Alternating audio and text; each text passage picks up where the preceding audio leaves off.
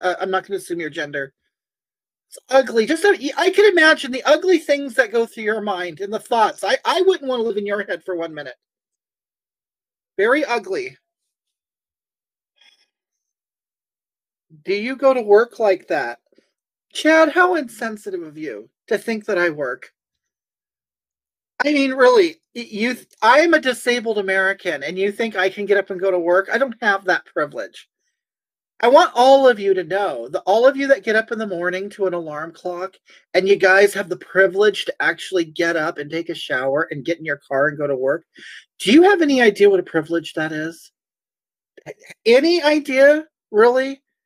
And then you're going to sit here and say, I bet you don't even have a job. Well, of course I don't. I'm disabled. And really, and how insensitive of you to point that out. And you come here and I mean, this is rich.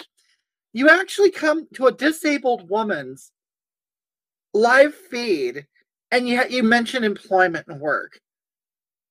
Excuse me, I don't have the privilege of waking up to an alarm clock at 4 a.m. and driving to Los Angeles and working a shift and then coming home.